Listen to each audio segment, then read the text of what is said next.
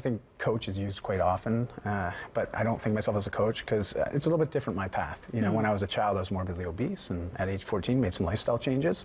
And coaches can point out blind spots, but mentors typically have actually lived and walked that walk. So that's where that differentiating factor is. And it's all about that decision. The day you decide to make a change, you're not happy with the way things are, you want it to be better. That's an important moment, isn't it? Well, being mindful of your choices and that we are empowered to make choices. We're fortunate to live in a country like Canada where we are empowered to say, hey, do I want to make some changes? And then, yes, okay, well then what, right? And having that belief and connecting with communities to support us. Not just food, not just fitness, there's more to it than that too, right? Yeah, I mean, my program is basically moving with purpose, or 15 minutes a day, followed by 5 minutes of mindfulness or meditation and 10 minutes of personal development. Now, it's 2% of 24 hours, 30 minutes. Everybody's got it. But it's all designed to allow you to accommodate into even the busiest of lifestyles. So it's not a matter of reinventing your lifestyle. Instead, it's just plugging and playing. Gotcha. Yeah. However, fitness and food is important, and you're going to talk to us about that today, right? Absolutely, all right. Yeah. What have you brought here? Well, I brought a lot of different stuff, and because protein's important, and when you start looking at the Canada Food Guide, it's recommending that we get between 10 and 35% of our daily calories from protein. A lot of benefits. It helps with muscle tissue regrowth, also new tissue, brain function, all sorts of stuff. But Canadians are only getting about 17% of their daily calories from protein. Are you serious? Yeah, that's it. And we're supposed to have how much? Upwards of 35%. And we're only getting 17? That's on average. Is that the women? No, and actually, well, women should be trying to get 2 servings of good protein a day. It's about 150 grams. Men, about 225 grams. That's 3 servings. And I've brought an array of different proteins, just to prove a point that not all proteins are created equal. And everyone's concerned about calories, so how do you get the best bang for the buck? Ooh. So you'll see over here, I've got 75 grams of cooked steak. Okay. That gives you 26 grams of good quality protein. That's good for a serving, right? Yeah, absolutely. Now, to get that equivalent from a single ingredient source, and this is the big piece here, is whole foods, right? I want to get back to simple basics and get mindful of our choices. 100 almonds would give you the same amount of protein. Really? But almost 700 calories. Where this is 184 calories for 26 grams. So, and it's very lean as well. Now also the benefit of red meat as an alternative. Chicken, you would have 6 chicken breasts that get the same amount of B12 as you get in that 1 serving of steak.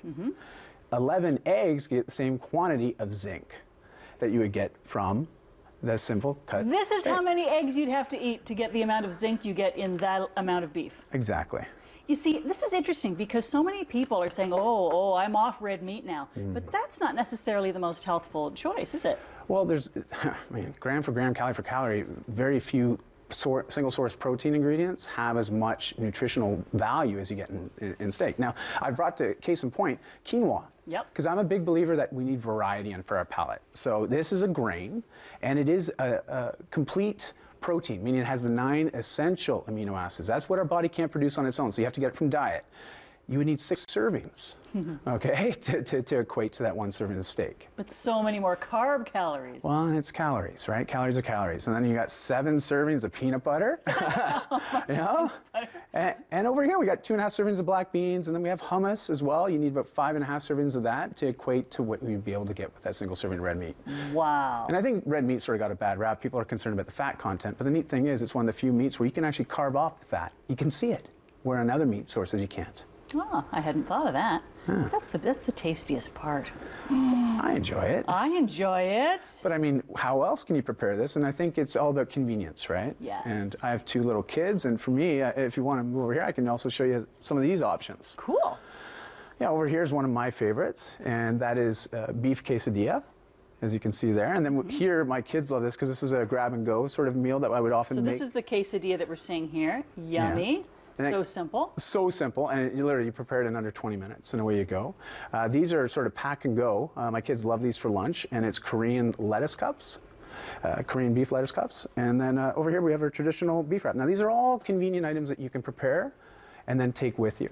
I'm a big believer, you know, prepare once, and then cook once, and then actually make 2 or 3 meals out of it. And it's just strategizing that. Do you put these recipes conveniently in your book? I share some of these recipes, but also provide links to additional resources on my website. Cool. Well, if you can do it, I mean, obviously you've got the whole package. You can coach others to do exactly the same. So it's your Whole Life Fitness Manifesto. That's right. It includes the nutrition and the fitness and, of course, all that mind, body stuff. It is body, mind, spirit, right? And a lot of the times we don't know why we're doing the things that we want to do. Like I would ask you, how do you want to spend your days when you're 80 or 90 years old? And most people will look me in the eye and say, well, I want to travel. I want to be engaged with my family. Well, what decisions or choices are you making today to ensure you can lead that lifestyle later? Exactly. You want to be able to move your body fluidly without pain and discomfort, right? Absolutely. Okay. You've got a couple of chairs there. Yeah, come on over.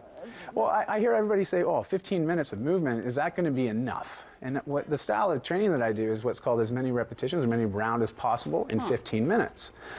I know a lot of people that travel or don't have equipment, and that's okay. You have a piece of equipment with you that you're going to have till the day you depart this planet, okay? So a chair, if you travel a lot, you got a hotel room, you got a chair, you're going to do this with me, all right? Okay. So we'll mirror each other. You can face here. We're going to start, and we're just going to do two step-ups. I'm going to mirror you because I look exactly like you. You look perfectly fine and fit. So let's go ahead. We're going to step up here, all right, up, and then we're going to go down. We're going to go one more. We'll only do 2 reps of each. But normally I would have people do 10. Okay. Now from here, we're going to do a push-up. Okay. We're going to grab that front of the chair, lower ourselves down. And now you like to do lower ourselves up. Okay. That's right. 2. Perfect. Now, 3. Showing me up now. Okay. Thank you. I don't need to take a break yet. Now we're going to turn around, Val, and what we're going to do is we're going to do some dips. How many would we do? 10? I would normally ask people to do either 5 or 10 reps. Okay. And what we're going to do is all 4 movements, and then we repeat those rounds until 15 minutes was up. Oh, now I get it. So now you can do a dip. 1. Oops. 2. Oh, losing your mic. I'll That's fix that in a second. What's the trick to this one? The trick with this one is, and you're actually doing it really well, Val, because your elbows are shooting out past behind you, not outwards. And so this allows you, that's right, because you'll find that that's actually going to strain your shoulders and you're getting proper extension here. So that's fantastic. And then the last one would be us just doing a simple squat. And a little harder when you got the mic hanging there, but what we would do is... I really did a number, didn't I?